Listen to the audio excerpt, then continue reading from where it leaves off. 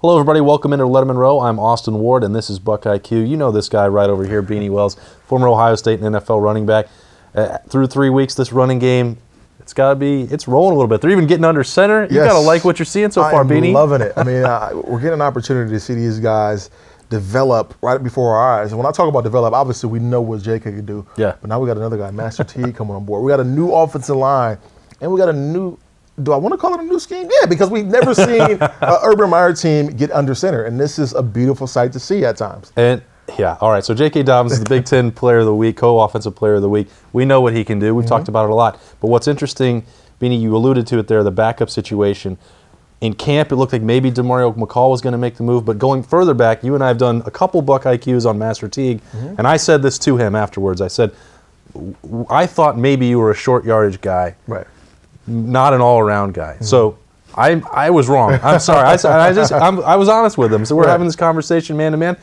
I'm going to speak only for myself. I was wrong. What do you think about Master Teague? I like what I'm seeing. You know, I keep trying to go back and look at, you know, what Buckeye running back he reminds me of, and I really can't pinpoint one because, you know, normally we got the bigger guys and they are a little bit elusive. Master is one of those guys that just pounds it, straight up pounds it. If you're in front of him, he's going to run you over or run through the tackle. I mean, it's almost like. You know whose name they're dropping.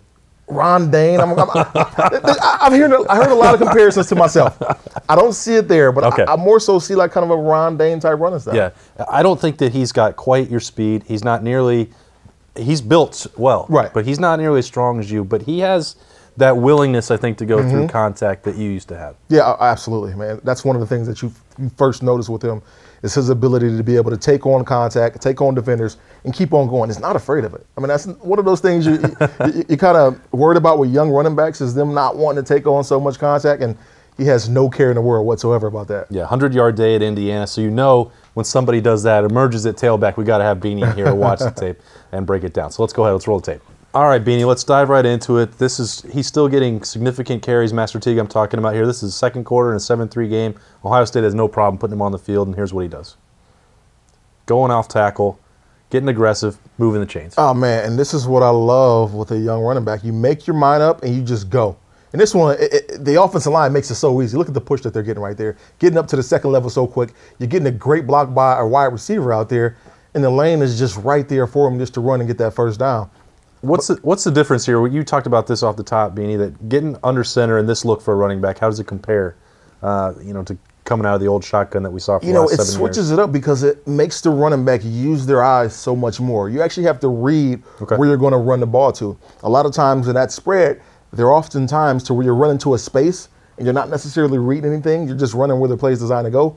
But here you're having to read because he could have maybe, if this defender crosses that tackle's face, now he has to cut it back. But now we're in a situation where he's watching him reach, he's watching everybody reach, and the lane is right there for him for the taking. All right, so it's easy if it's this well blocked. Absolutely. Okay. All right, Master Teague, here we go. This is a more traditional look, but maybe even a little bit of fullback out of the shotgun.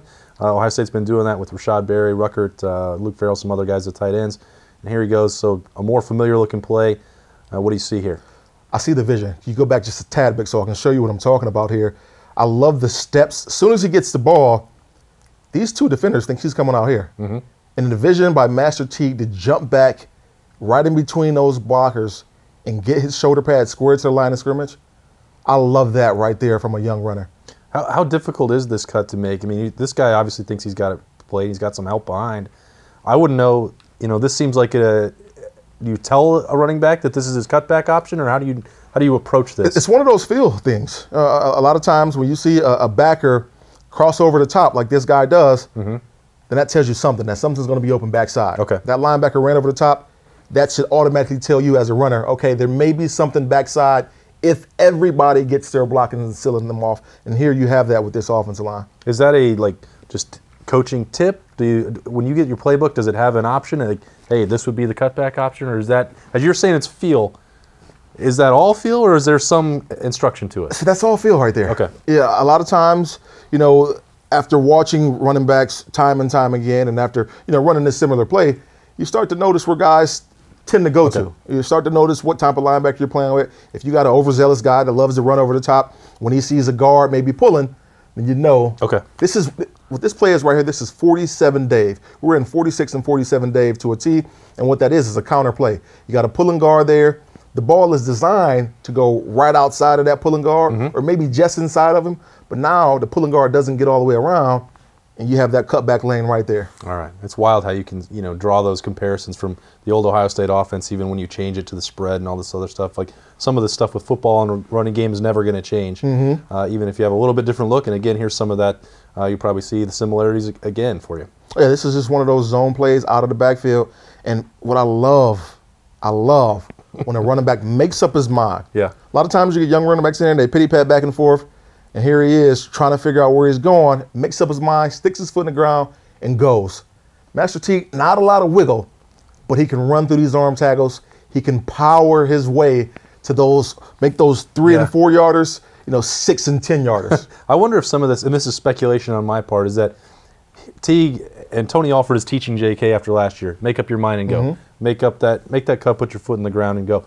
I wonder if it's just like that's trickling down, that JK is trying to take that coaching. Master Teague is probably hearing the same thing because there's no real indecision here. He's doing the same thing that JK did against Indiana. Oh, absolutely. I mean, that's one of the things he's hearing. He's hearing JK being coached, and he's knowing some of those runs when they go back in the film room on Sunday or Monday, some of those runs that maybe JK could have had if he would have made his decision a little bit sooner. And now he's trying to take advantage of that coaching that was being done by Tony Alford. All right, pretty impressive there. He finishes it strong. I think this is another carry that Ohio State fans will like, or at least Ryan Day will like. Maybe the fans won't be as appreciative, but this is what he's talking about. Go get the 4 or 5 that a play's designed for. Absolutely. My coach would always tell me, if it's blocked for 2, I need you to be able to get me 3 or 4. And this is one of those situations.